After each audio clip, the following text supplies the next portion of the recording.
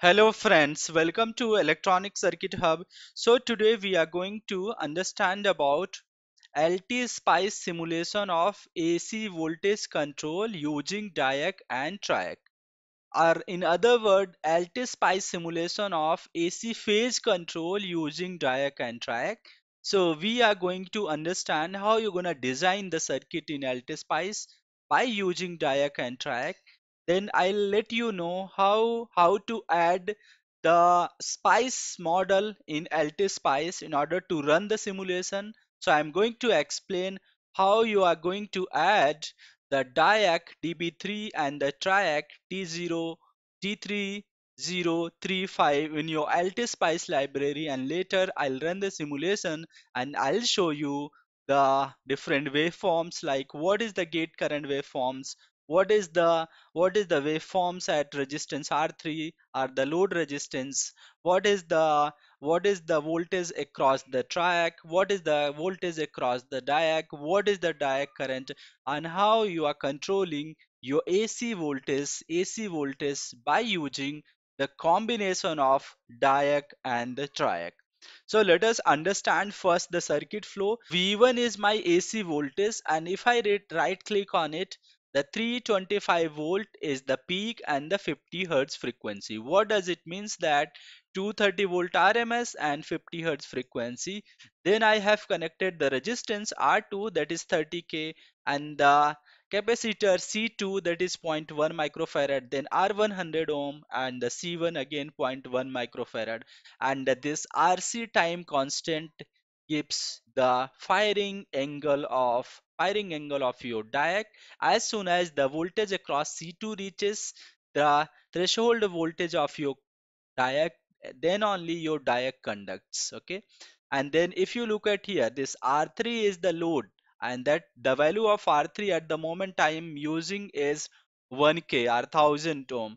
And then after that, this is the TRIAC, and I am controlling the gate of your TRIAC by using the DIAC itself. This U2 is a DIAC and this U1 is the TRIAC. So I'm controlling the gate of your TRIAC with the help of DIAC.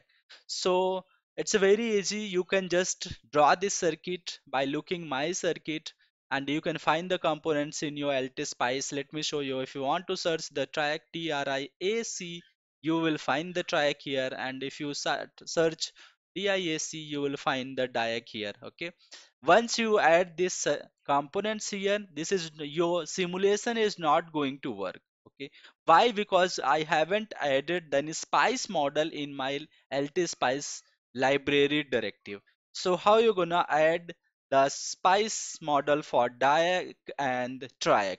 So let us say, in order to add this, just go at the ST microelectronics website and search for the LTspice TRIAC spice model.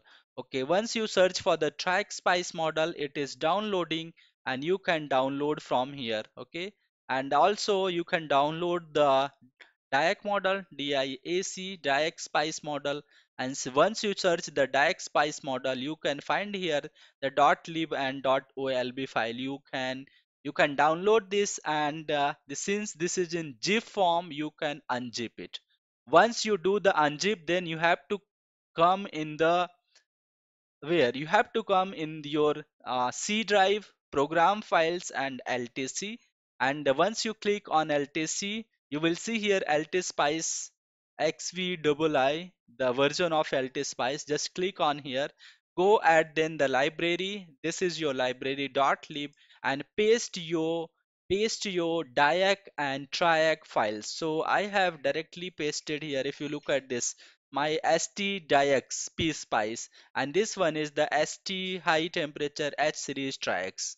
Okay, now click on your DIAC, click on ST DIAC, and just right click on it. Once you right click on it, go at the property, and if you look at the location here, you can just copy this location. So I'll copy this location here.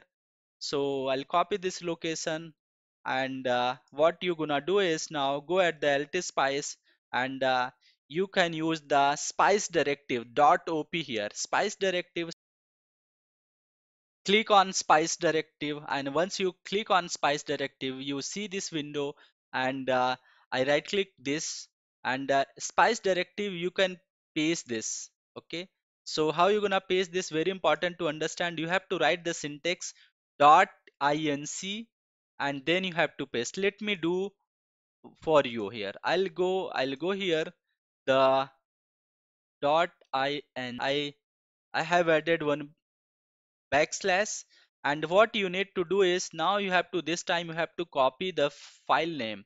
So I copy the file name stdiacs. So after the backslash you paste this stdiacs, then write dot lib. Okay, so dot lib, and this I have written now. If you look at here, dot inc, the path of your file, and then again the name of your file, and dot lib, and same thing you have to do for your triac as well. So paste the file in program file C drive, program file, then LTC, then LTspice XVII, paste your location there, and paste the name as shown here, and then your model is ready to simulate. So my model is right now working. I'm just I'll go at the simulate button, this run button, and straight away I'll run the simulation. So it's showing some kind of error, but it's not a problem. So just maximize this window and let us see. Let us see one by one. Let me show you first input voltage. So this is your input voltage, right? This is your input voltage. It looks like 325 volt peak. Now I add one plot pane and I'll show you. Okay. So if you look at here, so it's in it's a DIAC current, but it's in form of the pulse, right? If you look at here, it's in form. You see some pulse here, right? The some pulse duration. Okay, so it's in form of the pulse based on the RC, R2 and C2 value, RC time constant. Okay, now if I show you I've shown you the pulse, the gate pulse, it's similar. The DIAC current is also similar as the triac current. Let me show you triac current, don't worry. So if I click on here, let me show you the gate current, how I can show you gate current. No, so I can, so right, should come, not sure why not coming. Yeah, let's see, this is your gate current. Okay, and more or less you see your DIAC current is similar as your triac current, so both current are the same. Now let me show you the triac voltage here. If you look at, this is triac voltage. Okay, and if you look at now your triac voltage, how it looks like, this is your triac volt. Let me change the color. Okay, so this is your triac voltage. It is, if you, as soon as you see the pulse here at this side, your voltage across the triac is gonna be zero, and it is zero. If you see here, then it started again following the input voltage, and again zero, likewise is follow the cycle.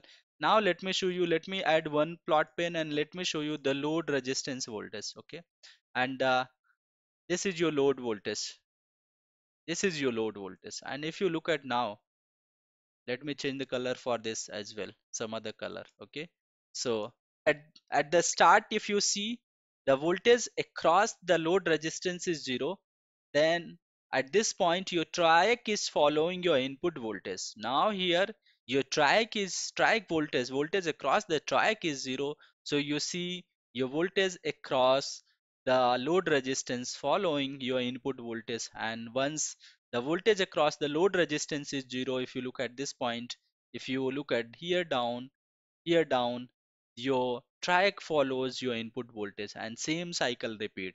And if you club these two voltages together, let me do it for you.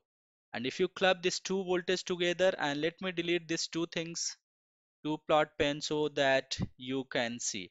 And now if you see, if you add both load resistance voltage, the voltage across R3 VR3 plus V triac, the voltage across the triac, and according to Kirchhoff law, the VR3 plus V triac equal to your V peak voltage, your input voltage. Okay, whatever you have at your input voltage, you are dividing your input voltage across the load resistance and the triac. So if you apply the KVL, V1 equals to VR3 plus V triac. And if you look at here, this is V peak is your input voltage. Now what I'm doing here is I am adding the voltage across load resistance and the voltage across the triac. And if you add both together, it you can see here it is as similar as your input voltage. Now the thing is that now the thing is if you look at here, now let me add one more plot pane and just hold on. Let me add the one plot pane here. Add plot pane and shift this to here. Okay, now if you see here, by using the combination of DIAC and TRIAC, you are controlling your input voltage. Okay, your input voltage you are controlling. At some point, your input voltage is zero here across the TRIAC. Okay, at some point across the load resistance, your input voltage is zero.